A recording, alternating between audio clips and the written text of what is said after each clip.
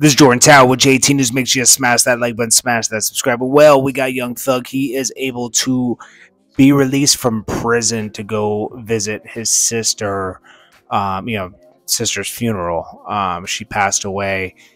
Now, to me, just them allowing this means that, like, I think they know that their case against him is weak. I mean, they're really relying on a lot of people snitching and working with them.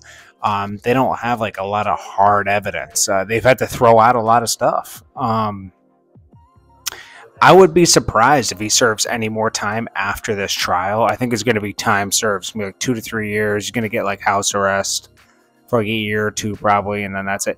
They should really, Young Thug, fight this from house arrest, to be honest with you, because like this is such a weak. I mean, something could have happened, but they don't have a case against him, So it's kind of, but his own brother flipped on it. He's going through a lot. His brother, his best friends. He's kind of alone right now. Like, who can he really trust? Only family. That's it. This is like a wake-up call. He put a lot of people on to make money, and those people aren't standing by him. I know they chop, but this is the girl Sexy Red, the girl that says like, my booty hole brown, my rounds. She has that weird song. I didn't realize who this was. She's in the hoopty with him, and he's like, she's like, I'll ride for you, da da da da da. Well, this is probably the first famous person she's met. Let's see what she does with the next one. But she put out a music video from Spring Break, and it's pretty shows you where we're at with that generation.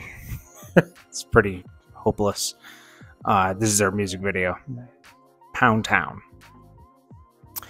Baby Blue showing incriminating evidence. Is this him in prison popping bottles? Really? Was he really? Let's see. Baby Blue of Pretty Ricky shares footage of him popping bottles during prison sentence. It's cool when they do it. It's a problem when I do it. So they were drinking expensive liquor in jail. Come on, man. This guy's a clown, bro. I'm sorry. It hasn't been the same since Pretty Ricky.